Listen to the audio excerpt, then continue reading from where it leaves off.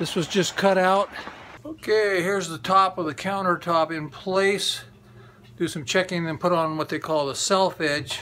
Okay, this is MDF, it's flexible, and I'm going to use that to curve around the front of it with a special technique. So first of all, I'm going to rip this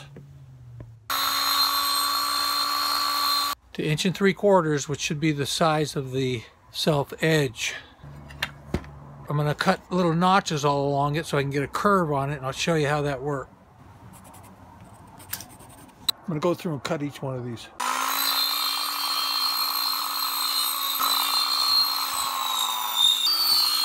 Been living here all my life, living by the mountainside all of my life.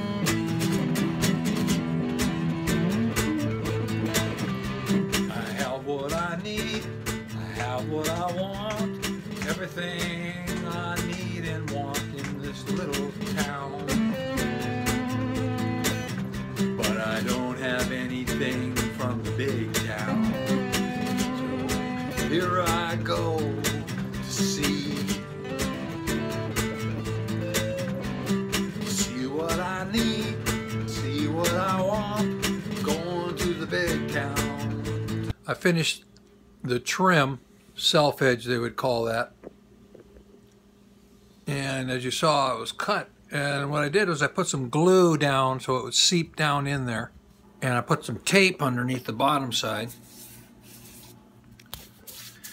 so that the glue will seep down in and be almost a permanent bond.